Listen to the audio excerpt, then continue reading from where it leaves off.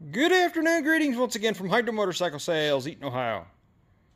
So here we have the 2024 Colza Field Expedition Ural that we're in the process of finishing up. Got her all put together and getting ready to start putting some accessories, final accessories on it.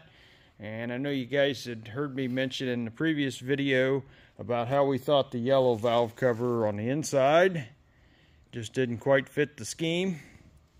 So why did I say that?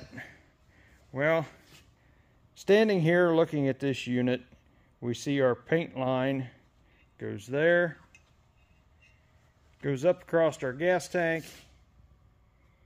and then of course picks up our engine valve cover there before we disappear into outer space. So our thought is that yellow valve cover is kind of out of the way. Shouldn't be yellow, it should be black to match the engine, simply because of the way the paint line goes with the yellow front fender and the yellow line going across.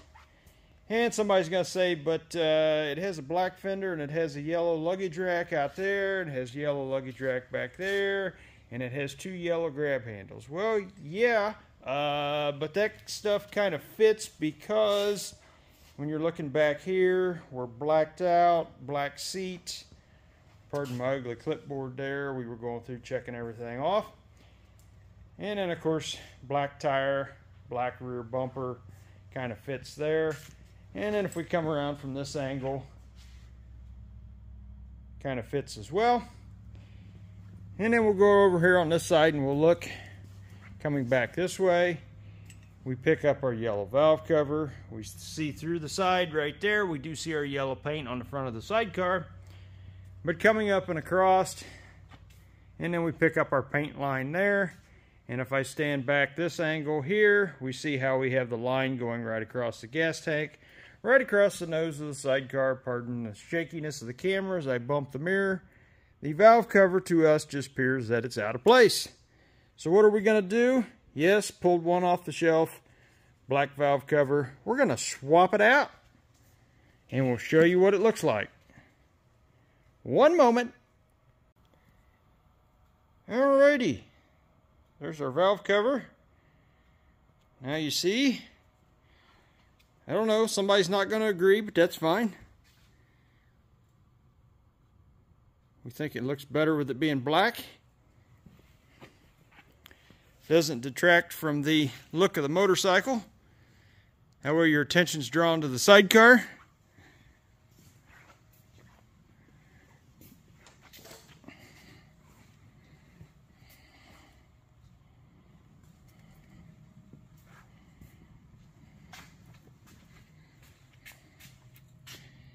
And then that way when you look at it this way, your attention's drawn to the sheet metal parts, the painted line going across.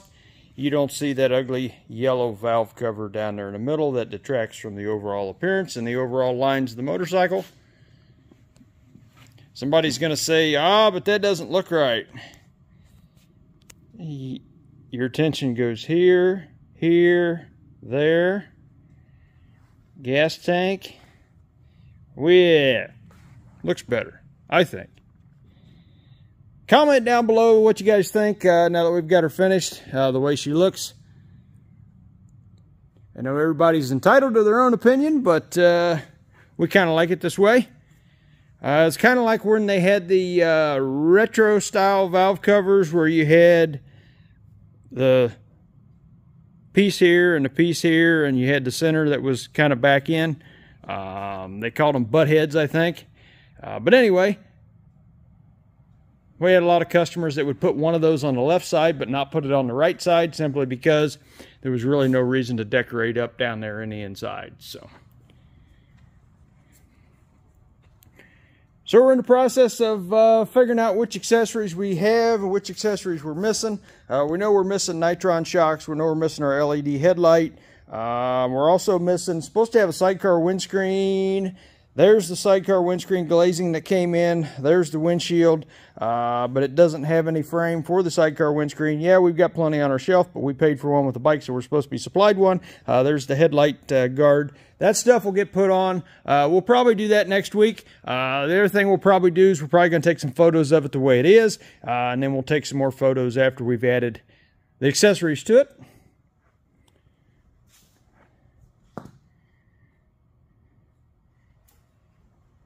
And a few notes during assembly. You know, if you guys have bought a bike from somebody else that didn't come from our dealership on the newer models, things you may want to go back and check.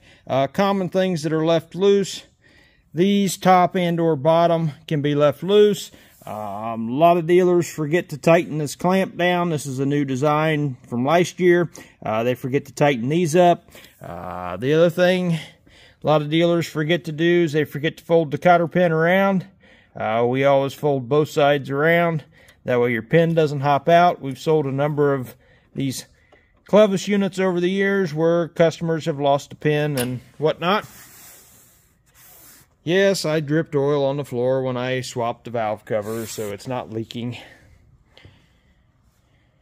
Of course, the valve covers will be back off when the unit has its first service at 300 miles, where it will get a head torque and valve adjustment.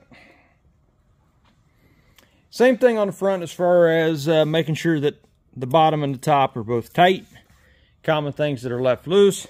Also, sometimes we've seen the steering damper bolts be left loose. We've seen that be left loose. And then underneath the sidecar, the rubber snowmen that get installed. You see down there, those bolts sometimes they'll get left loose. So we'll go through and wipe it down, get it ready to go.